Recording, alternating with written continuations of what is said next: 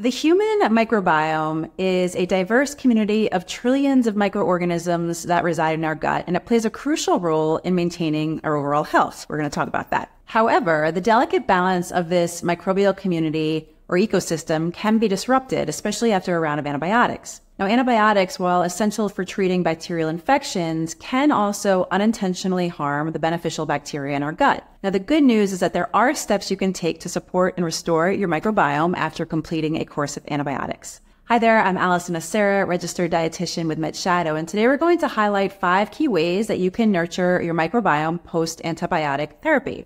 Now, first, you may be wondering, what is the microbiome and why should I care so much about protecting it? This is a really great question. The microbiome refers to the collection of microorganisms, as we said, fungi, viruses, bacteria that live in and on our bodies. Now, the gut microbiome in particular plays a crucial role in various aspects of our health. It aids in our digestion, making sure we're able to absorb nutrients from our food. It helps support a healthy immune system. Research shows it can help support a healthy weight, and it also can impact our mood. Now, antibiotics, which we may be prescribed to ward off a bacterial infection, say, for example, after a surgery, antibiotics aren't specific. And so it would be terrific if they just killed off those bad bacteria, those bad bugs, but they actually kill off the good ones too. So let's move on now and highlight 5 key strategies you can use to really nurture your microbiome back to health after antibiotic therapy.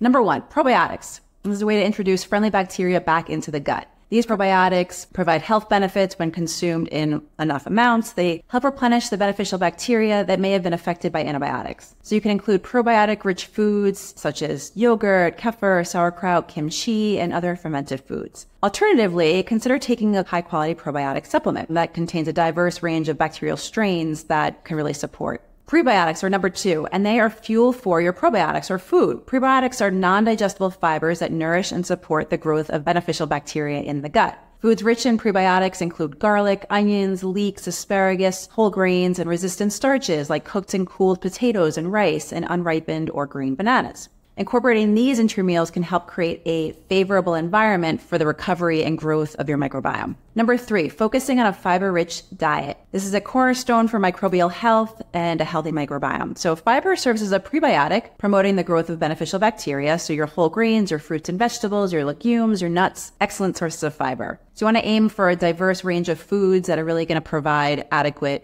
variety of different strains. 4, supporting with hydration. So hydration plays a really important role in supporting the microbiome. So water helps transport nutrients to cells, facilitates metabolic processes in the body, and also really can help support those microorganisms in the gut. Number 5, avoid unnecessary antibiotic use. Now, you want to preserve the microbial balance as much as possible. Antibiotics are really important for treating bacterial infections, but it's crucial to use them judiciously, and sometimes they're overprescribed. So it's just really important to be working with a healthcare professional when you're thinking about antibiotic therapy to preserve that beneficial balance of bacteria in the gut.